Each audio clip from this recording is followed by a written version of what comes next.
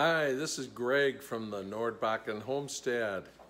Lots of things going on today, and we thought we'd show you how we clean our cast iron pan.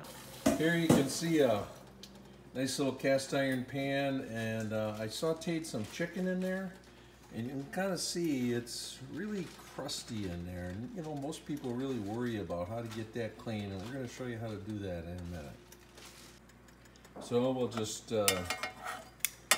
take out the pieces of chicken.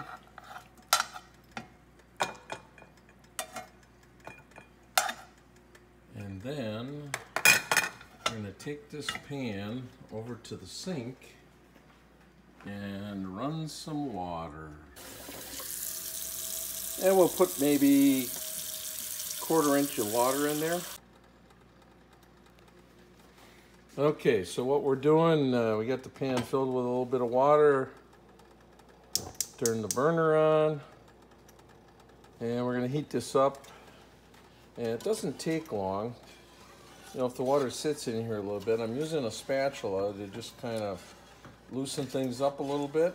I mean, I already feel like it's pretty loose. Sometimes we have to let it just boil a little bit. And everything comes really pretty loose. I think this is good. I'll turn the gas off and take it over to the sink. Turn the hot water on. I have a brush here, and I'm just gonna brush it out.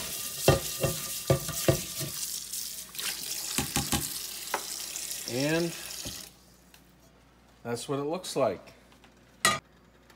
All right, then we'll just take a dry cloth here, like a towel, and wipe the water out.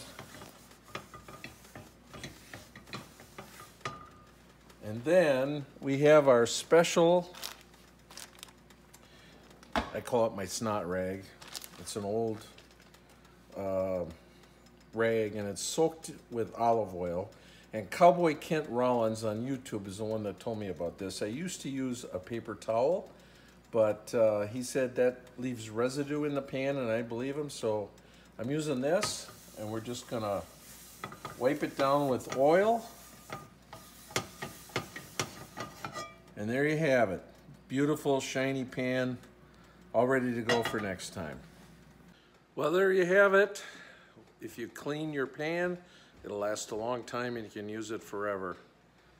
I'm Greg from the Nordbakken Homestead. Make sure you subscribe or hit the bell and like our page. See you soon.